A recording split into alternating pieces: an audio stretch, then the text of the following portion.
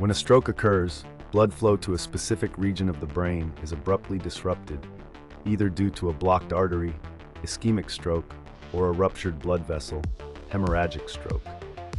Neurons, the brain's essential communication cells, rely heavily on a continuous supply of oxygen and glucose delivered by the bloodstream.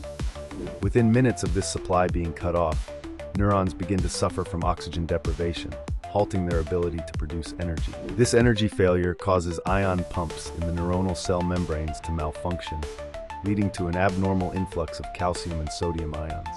Simultaneously, there is an excessive release and accumulation of glutamate, a key excitatory neurotransmitter. This glutamate overload triggers excitotoxicity, overstimulating neurons and causing them to swell, lose structural integrity, and eventually rupture. As these neurons die, they release harmful toxins and inflammatory molecules that further damage surrounding neurons and glial cells, which support and protect neurons.